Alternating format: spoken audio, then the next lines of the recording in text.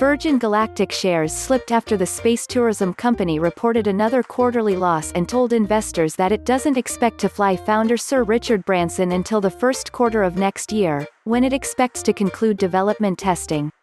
The company also announced plans to raise about $460 million, in a sale of about 25 million shares of common stock.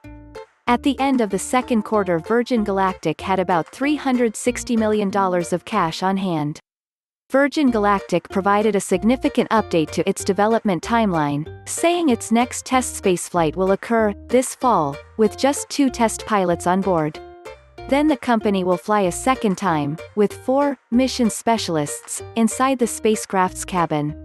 If both test flights succeed, Virgin Galactic expects to fly Branson in early 2021, which would mark the beginning of its commercial service.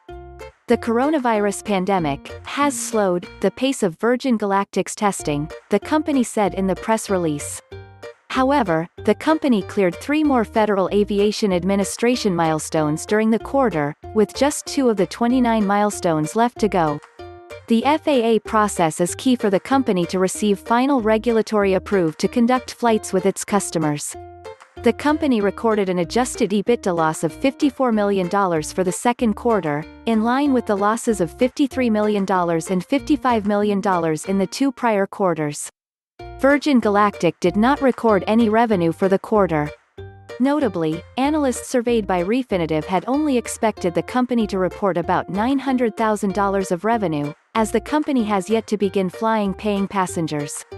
Additionally, demand for future flights appeared to cool slightly, as Virgin Galactic recorded about 300 new $1,000 customer deposits. That brought its total number of fully refundable deposits to over 700 since February, as it reported about 400 deposits in the prior quarter.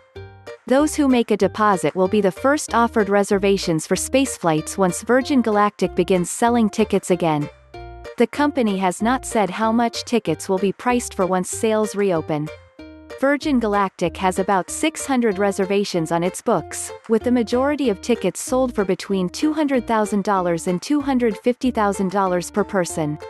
Shares of Virgin Galactic fell about 7% in after-hours trading from its close on Monday of $24.02. Separately, the company made progress on its plan to develop a service that flies people to orbital destinations, such as the International Space Station. Virgin Galactic said it now has deposit agreements for orbital spaceflights with 12 customers, although it has yet to finalize pricing. "We expect pricing to be competitive with other offerings in the market," Virgin Galactic Chief Space Officer George Whitesides told investors during the company's earnings call.